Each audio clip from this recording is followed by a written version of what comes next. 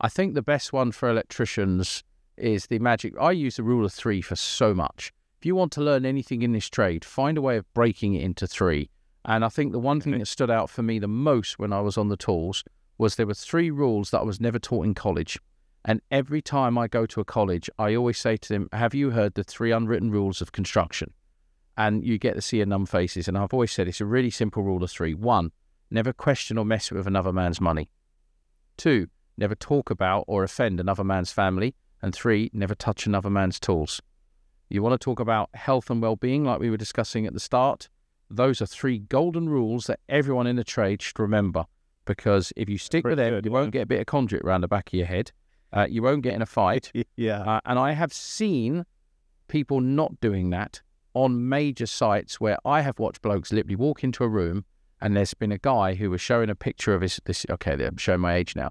He was showing guys a picture of his wife in his wallet and he did the most offensive thing ever. And this guy stood up like he was Superman and then he drove this guy's head through the ceiling, punching him, and it all kicked off. And I was like, yeah, kind of inevitable, really. Didn't follow rule 2, but...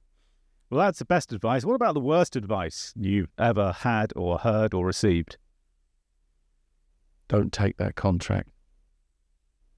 That was the worst advice I ever received. Years ago, I was offered a contract which I was young, I was keen, I really impressed the client when I was contracting, and basically the client in them days turned around and said, do you want this contract? It's like 3-4 million quid.